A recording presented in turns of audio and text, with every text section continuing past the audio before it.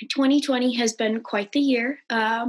We had no way of preparing, knowing what this year was going to bring. And so we're all kind of really rolling with the punches, taking one step at a time. But I have to say, the School of Education has done the best job that it's could, communicating with us, giving us resources, reaching out to us, making sure that we're all kind of in this together.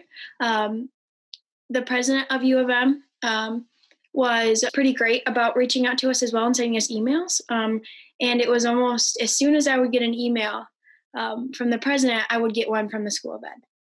They have communicated with us about being patient, kind of where they're standing right now, where we hope to be going in the future.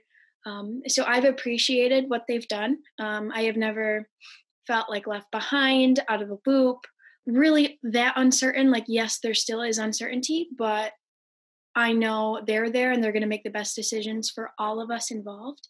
I have complete faith that they will do that.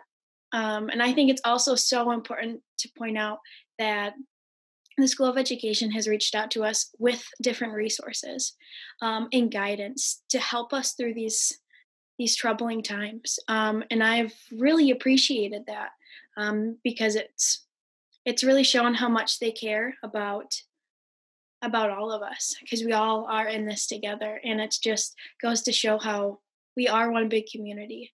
And it's important that we work together right now more than ever to get through these times. But I think the School of Education has done a wonderful job. And I know they are going to take care of all of us and take into account our concerns for the future.